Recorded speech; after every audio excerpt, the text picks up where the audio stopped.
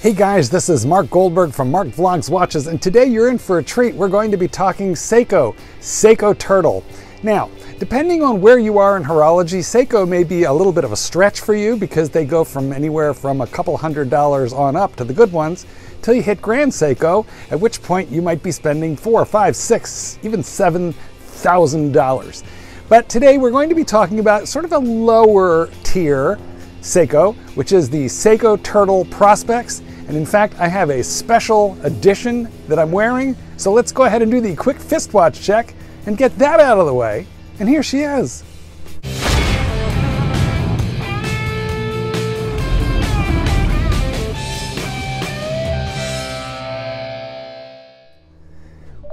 Please subscribe if you haven't already done that. And if you have, thanks so much for being with me. Today I am wearing the Seiko Blue Lagoon. Now, it matches my shirt, but you can't tell that because we're not in really great sunlight. Let's move around a little bit and see. Beautiful, ever-changing sunburst dial with a lot of different color blues in there. So guys, tell you what, let's turn this camera around and have a closer look. Well, here she is in all her blue glory, not glory, the Seiko Blue Lagoon. Now, there is a lot to know about this watch, but let's start out with some specs. So, pulling out the caliper here, I'll tell you that we have a 43.5 dimension across. Lug to lug, it's kind of short for its size, and that is 47.5 from lug tip to lug tip in this turtle shell-back case. And when I put it on the watch, you'll see that's what allows a 43.3 millimeter watch to wear kind of small, which is a good thing because that means that a lot of different wrist sizes can fit this watch. She's kind of chubby, so let me give you the thickness. 13 point something, maybe almost 13.5. And the lug width, let's go ahead and get that nailed down. The lug width is 22. And let's see if it tapers. I don't believe that it does. Ooh, well, it does. Tapers from 22 down to 20. Now, let's start by assessing what is really the remarkable or the most notable feature of the watch, which is the dial. I don't know if the camera is really doing it justice. There, I think you get a better look at it in the light. We have a very beautiful sunray blue, and then the dial or the bezel is composed of two different blues. So there really is three different blues on this watch. One on the dial, but the dial, because of the sunburst, it's kind of ever changing. But that's a medium blue on the dial, sunray. And then on this portion of the bezel, we have a dark, kind of a navy blue. Might look black in this light, but I assure you, to the naked eye, that is a navy blue. And then that portion there is a little closer to maybe robin's egg blue or maybe slightly darker. And of course, depending on the strength of the sunlight, that can change. Now, this line of watches includes just the plain old Seiko Turtle, where everything is black. Those are relatively inexpensive. I want to say you can get them in the $200 range.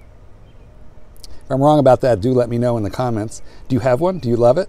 Then there's the Paddy edition, which, boy, I had to rush out and buy that brand new. It was co-branded with the Professional Association of Dive Instructors, and it's really the same watch with a slightly different darker sunburst blue dial, and I want to say a Pepsi bezel, and it says Paddy there. I believe I paid $400 for that one, and you can get them now used for probably $275, $280, maybe $300 for sure on eBay. Some people who own the Paddy edition have asked me, Mark, is that going to come up in value? And the answer is no. It's not a limited edition. It's a special edition, co-branded, but Seiko never said how many they made, and trust me, they made tens of thousands of them, so they are in plentiful supply. Unlike this watch here, which is known as the Blue Lagoon Turtle. I believe there's a Blue Lagoon Samurai, which is slightly different than this one here. But in terms of the Blue Lagoon, this was a limited edition, which I'm pretty sure it says somewhere in the case back. It does, right here. I don't know if you're going to be able to read that. Limited edition. Now, it isn't numbered, and we don't know how many they made. I think it was 6,000 was what they said, which sounds like an awful lot of watches for a limited edition. But you have to understand, Seiko's a hugely popular brand, and at this price point, 6,000 actually isn't a whole lot. They did sell out, and I bought this watch over a year ago. I purchased it in Thailand, in Pattaya, Thailand, when I got bored one day. And US, it came out to around $550, which was the same price here in the States. And it's held its value, even gone up a smidgeroony. Okay, now, I gotta tell you, I think it's beautiful, but beauty is in the eye of the beholder. You know, some people, this is a crappy watch, but not for me. We have a nice satin finish here, which is slightly different than the brushed polish on the bracelet. And then this is a 3-piece link, but it's made to look like it was 5, sort of like the Omega, except for it's just a cheat. That little high polished area there is just beveled right into the first portion of the link. So it's really 3 pieces across. But it's kind of fancy looking for what it is. Now, many people really complain about this bracelet because it uses pin and collars in here, and honestly, those are just awful to work with until you get used to them. I am used to it, so I can manage it now, but oof. I made a video the first time I did it, and I was sweating bullets. So if you have not, if you have not sized one of these previously, guys, don't do it. Just go to a watchmaker. If you have done it, or if you're great with tools, well, have at it. Good luck. I myself can do it now, but not so easy. Okay. We have high polished flanks, and this is a rounded surface. No Zaratsu polishing here. However, it's surprisingly high quality looking for the money. And even the cheaper versions of this same watch still look like dynamic. The case back is beautiful looking. I really got, you know, look, people complain about the rattly bracelet. But I think the biggest complaint really can be had about the clasp. You know, you have your stamped metallic clasp. But, you know, consider the price point. You know, I do. So would I rather see this milled out? Of course I would. Work your way up to Grand Seiko, and it is milled out. At this level, though, doesn't trouble me too much. You can spend $200 to $600 on these guys. And so I think we're in the right ballpark here. It certainly is functional. And here's the funny thing. This clasp that I'm complaining about is actually somewhat better than clasps used on the Rolex Submariner and the Rolex sports lines well into the 90s, through the 90s, and into the very beginning of the 2000s. This is better than what Rolex used. So yeah, you can complain about it, but trust me, there's vintage Rolex watches out there worth $7,000, $8,000, $9,000, $10,000 that have a clasp on it that's worse than this.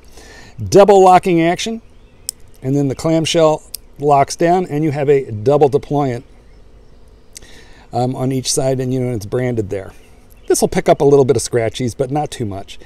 And then you have some micro adjustments. Guys, I love me some micro adjustments. Now, naturally, I prefer the glide lock clasp on the Rolex, or that sliding clasp on the Omega, and even Grand Seiko has an adjustable clasp without micro adjustments on their divers.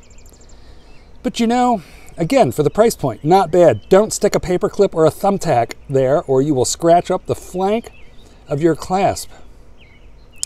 Be like me, be like Mark. Use a paper clip. No, I said don't use a paper clip. Use a toothpick. That's what you want. Use a toothpick. If you use a toothpick here, you will not scratch up anything. And it's handsome. Now, I love me a day-date complication. I wish expensive watches had that. I don't know why that we have been trained that only cheapo watches have the day-date complication at 3 o'clock, but it has been that way since the 70s, to the point where guys my age, I am an old man, We see the day date at 3 o'clock and it just smacks of cheapness. But gosh, it's incredibly useful. Because when you get to be old, you might forget what day it is. And in Rolex, you have to go up to the president to get the day and the date complication. And here it is on this $500 Seiko Blue Lagoon. So I like it quite a bit. The shape of the minute hand is intended to draw the eye because it's a proper dive watch. So it's good for timing. We'll talk about the bezel in a second. I really love the pop of that yellow seconds hand on this guy. And of course, our minute indicators at the quarter hour are also yellow. So that ties in to the yellow seconds hand. So that's really terrific. Now, the bezel insert is nice. I like it. It's colorful. It is aluminum. You got to be careful. You could scratch it, I suppose. It has a loomed pip here at 12. What people complain about in relation to the Seiko Turtles is the quality control in terms of the alignment of the pip to 12 o'clock. This one lines up. And not all of their watches is it going to align. And it does not have the most satisfying turning action. There is a smidgen of back play. It's not a lot, guys, but there is a smidgen. So I don't want to say I hate this bezel, and I am a bezel maniac. Let me tell you what. I pick up a dive watch. Literally the first thing I do is turn the bezel. It's the very first thing I do. It's my fidget spinner. I want it to be an enriching, happy, satisfying OCD experience, okay? And I would say this rates as a B-. Let me put the watch up near the microphone.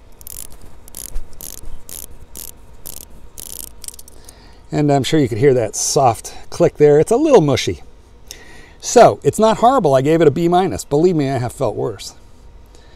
But the watch makes up for it in other areas, one of which is the loom. Now, before our OCD, all of us, gets fired off, let me return this to the 12 o'clock position. There we go. Nice alignment. If you're buying one of these used, you might inquire as to whether it aligns. Right there. And if you're buying it new in the store, well, spin it around and make sure it aligns.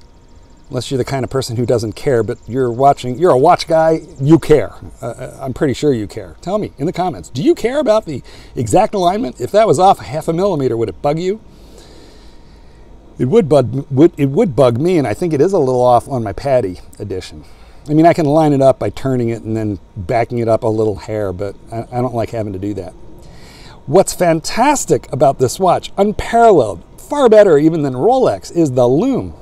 Now, these markers are applied, and they are heavily filled with a proprietary Lumibrite substance that either Seiko manufactures or they buy out of Switzerland. I'm not sure which, but I know it's proprietary to them, and you will not find a better illuminant in the entire watch industry, bar none.